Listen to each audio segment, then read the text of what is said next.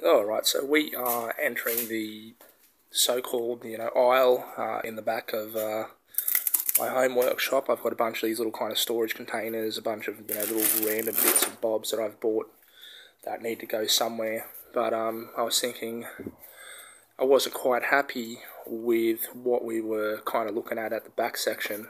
Some of that hardware and a lot of other little doohickeys are actually quite hard to get to, so I'm thinking I might move that shelf into the corner where that bench grinder is. But in order to, move the bench grinder, or sorry, I should say move the shelf into the spot where the bench grinder is, you've got to move the bench grinder and then move everything else in front of it. So that's what we'll probably end up doing eventually, just to make a little bit more space. So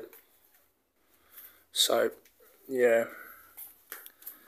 And anyway, so to move the bench grinder, we've come up with this solution. We'll just use the trolley. And the good thing about the trolley is I kind of turn down the axle on my lathe. And you're probably thinking, why would you want to replace the pump-up wheels with some hard plastic wheels that are probably about 100 years old? And here's my lathe, but just going and grabbing it is easier than wondering, are the wheels going to be inflated or not? Because so many times when you don't use those things often enough, the wheels go down and then you've got to pump them up. This way, no matter what happens, I just grab the trolley and I go on my business.